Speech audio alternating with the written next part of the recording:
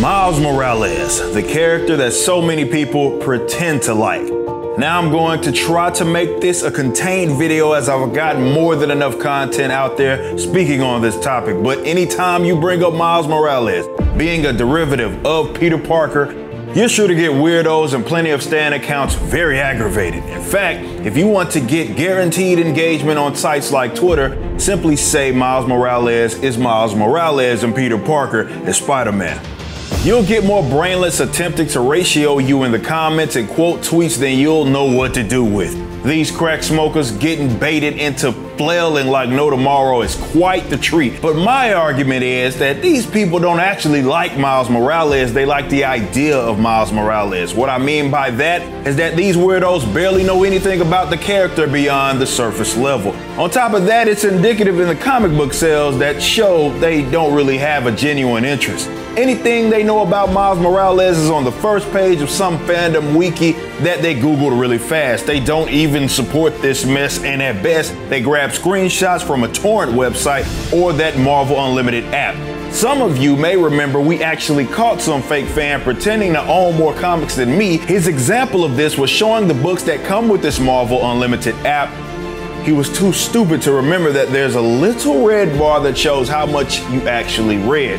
And this fool never got beyond the first page of the first issue of Ultimate Spider-Man, so he told on himself. I believe this is representative of most of the supposed supporters. Look, I have my own gripes about the character, but it's quite pathetic when I know more about and own more comic books based on Miles Morales than those so-called pretenders.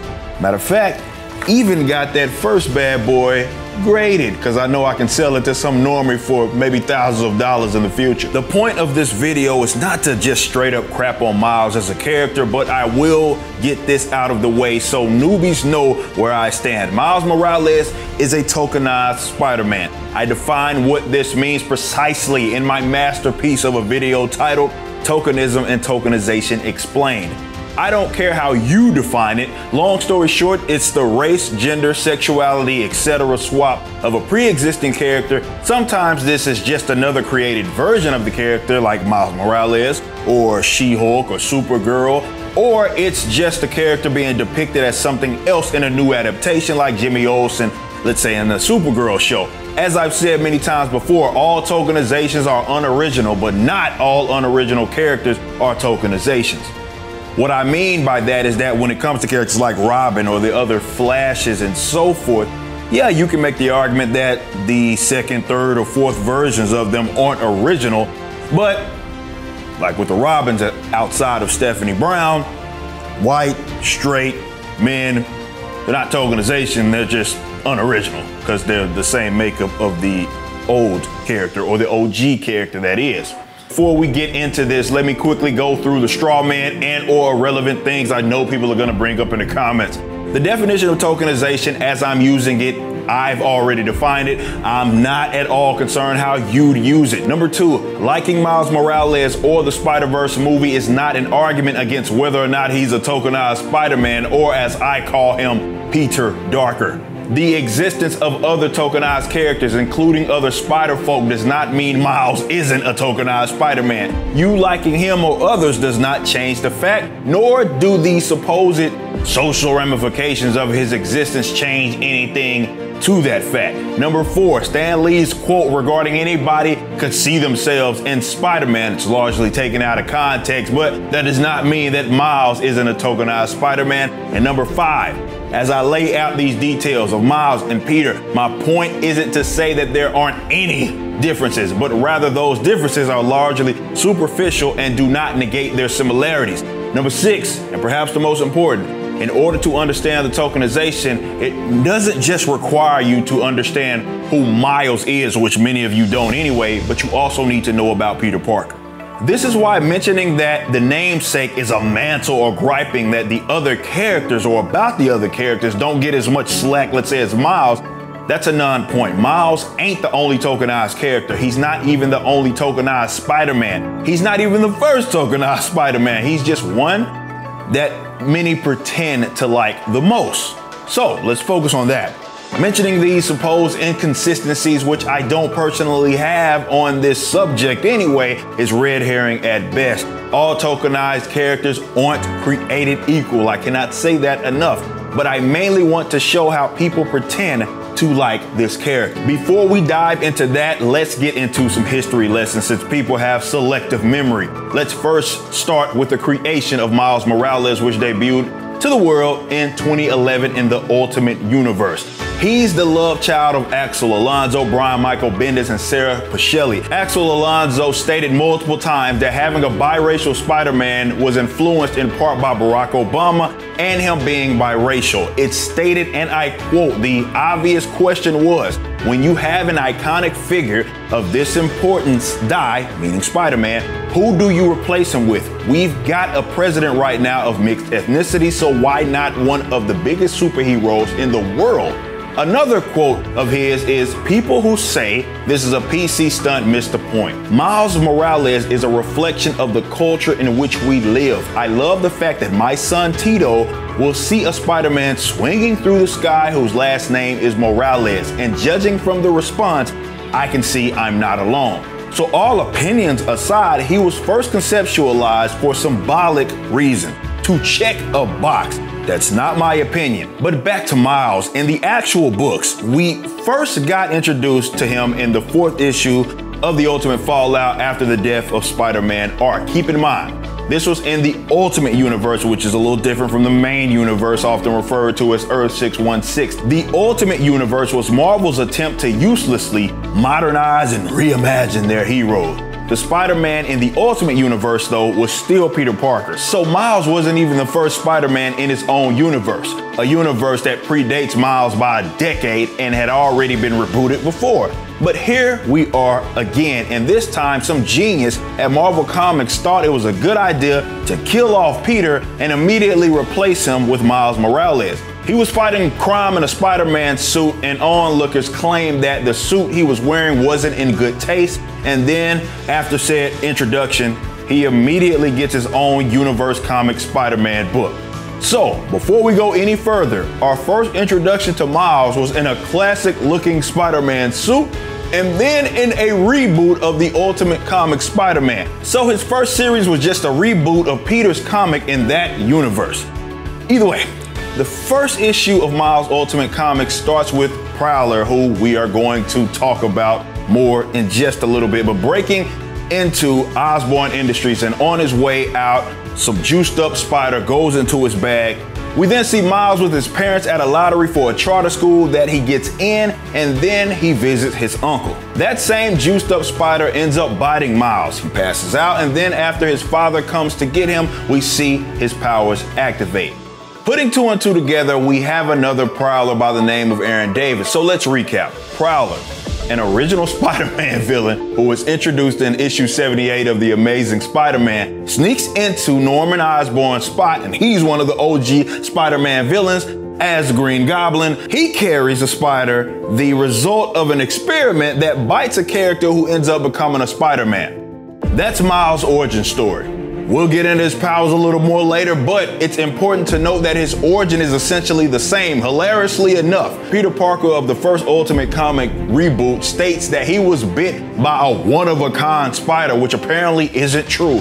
The notable differences that people are going to mention, and we'll address that, are the slight power differences and the fact that his parents are around and the family dynamic. Those are largely overstated, but let's back up a bit because him being intended to be a copy is so hilariously blatant. Miles' first book actually starts with a conversation between Norman Osborn and a scientist by the name of Marcus. He first asks him, is he a fan of mythology, and then goes on a tangent about Athena and the myth of Arcane. Only it's the same damn conversation in the first Ultimate Comics Spider-Man in the year 2000. It's almost verbatim the same conversation that's happening, only Norman Osborn in Miles' comic is talking to another doctor, not Justin.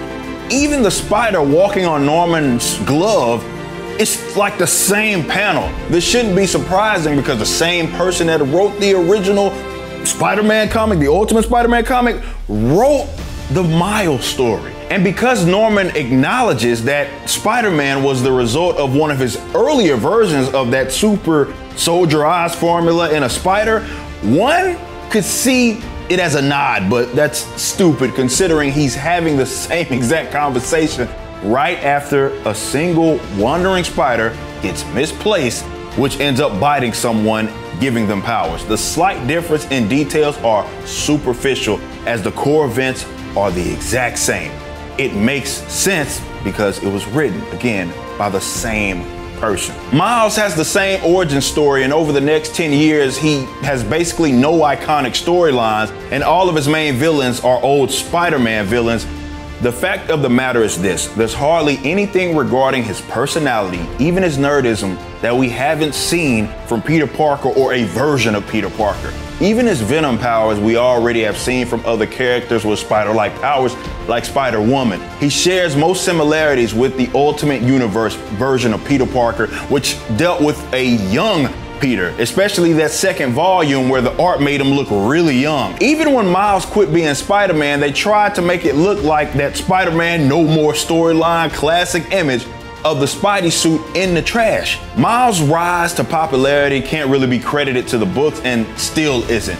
Into the Spider-Verse obviously put him on the map. Again, due to the social clout that comes with the character, he's always going to do better in movies or a video game setting than he ever will in the comics. That's because those are largely normie-centric mediums that are easy to digest. But you have people that say things like he was brought into Marvel's main universe because he was more popular than Peter Parker. There's nothing that indicates that, and it's false history. At no point in time ever has this character been more popular than Peter Parker, and that shouldn't even be a controversial statement. So let's look at the data real quick. Comicron and ICV2 are generally looked at the best sources of information to see where the comic sales are at. Despite Ultimate Comics being another #1 issue and it being heralded with all of the media pushes of how important and progressive this was, because little Johnny, I guess, can now see himself. He can finally see himself. It barely made the top 10 comics in September of 2011. It didn't even get 90,000 units sold. By the third issue, it had fallen all the way down to number 37. 2 issues of Amazing Spider-Man sold better. By the end of that year, this ever so popular Spider-Man managed to get outsold by 3 other Spider-Man books that were centered around Peter Parker. It was being shielded to the oblivion by the media and the critics, and it simply didn't do that well. The year-end numbers show that it was number 45 on the year-end sales behind other Spider-Man books. A few years later, they do the classic reboot gimmick, and it's even worse this time around. Miles Morales' Ultimate Spider-Man debuted at number 36 according to Comicron, selling only 45,000 units. To put that in perspective, that's less than ISOM #1, and I damn sure didn't have the resources or the Shield media backing it. And ISOM was sold directly to customers, and all the comic shops that had it sold out of it. These Comicron numbers, you have to keep this in mind, are just numbers that are sold to the shop. Who knows how many of these rotted on the shelves? By the third issue, it was number 78 at 37,000 units. By the end of the year, the best Miles book was only number 403.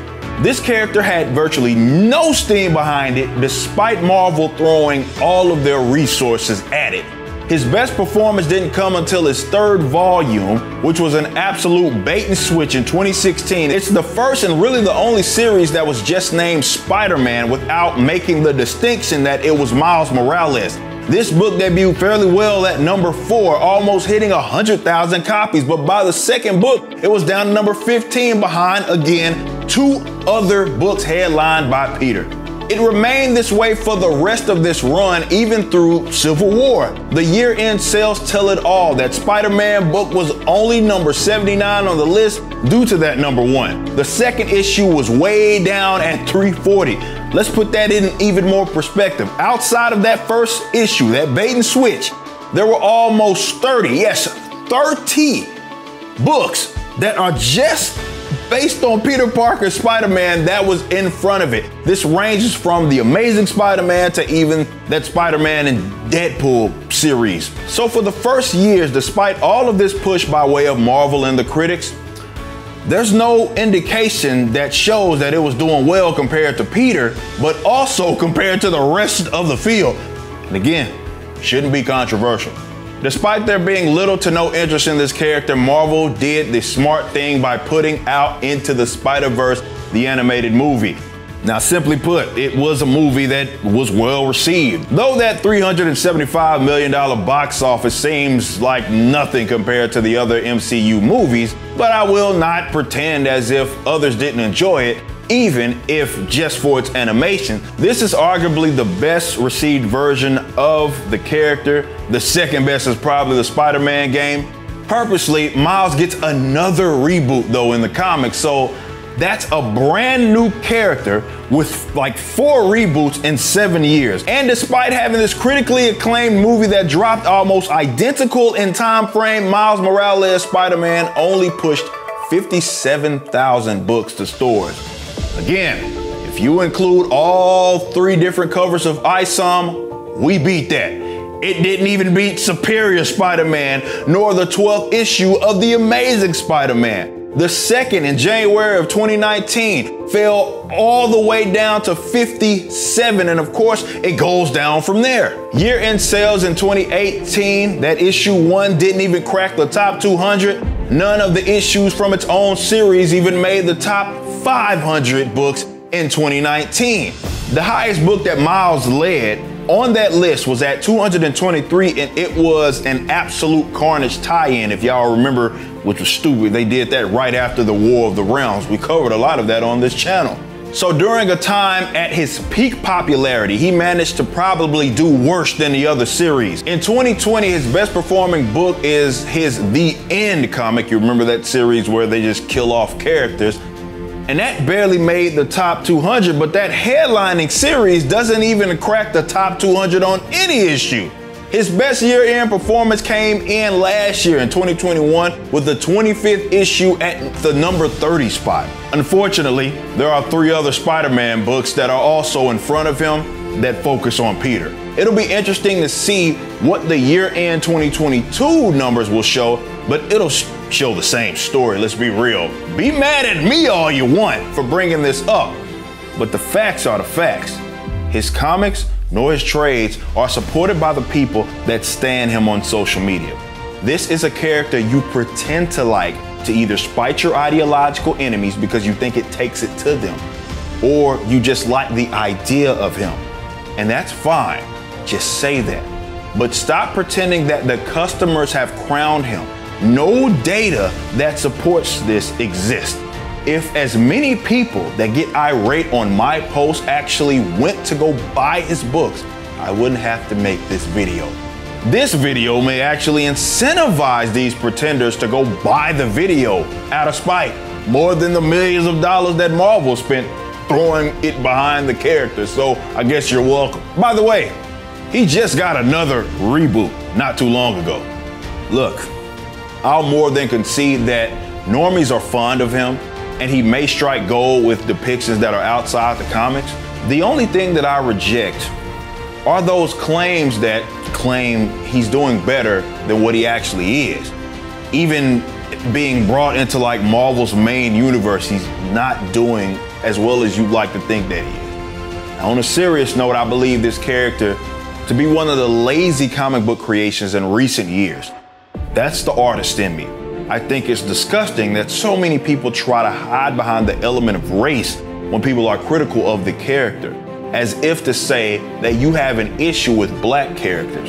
No, dipstick, the problem is despite all of this money flowing through the mega corporations that have Marvel and DC, they're still resorting to tokenization as the gimmick. It's boring and it's lazy. People don't have an issue supporting new characters. Just do the work and get people enthusiastic about the project instead of taking the shortcuts. It's what we did with the Rippaverse, as much as you hate us.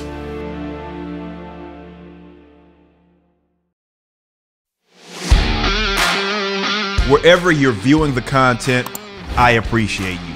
If you enjoyed it, you may be interested in my comic book company, Rippaverse Comics. Our first book and campaign, ISOM #1, brought in $3.7 million with tens of thousands of satisfied customers. Visit Rippaverse.com to check out our store and stay up to date with the latest campaigns from one of the hottest new comic book companies. Also, my first big step towards a parallel economy was the development of my personal website, ericdjuly.com. This entirely replaced my Patreon. Now, if you enjoy this content, please consider becoming a member over at the website. We have an ever-expanding list of perks for various membership tiers, a forum, and a phone app. Some of these perks will even benefit you if you're fans of the Rippaverse. Anyway, I appreciate you so much for being a supporter and or customer. I even got a little love for my haters.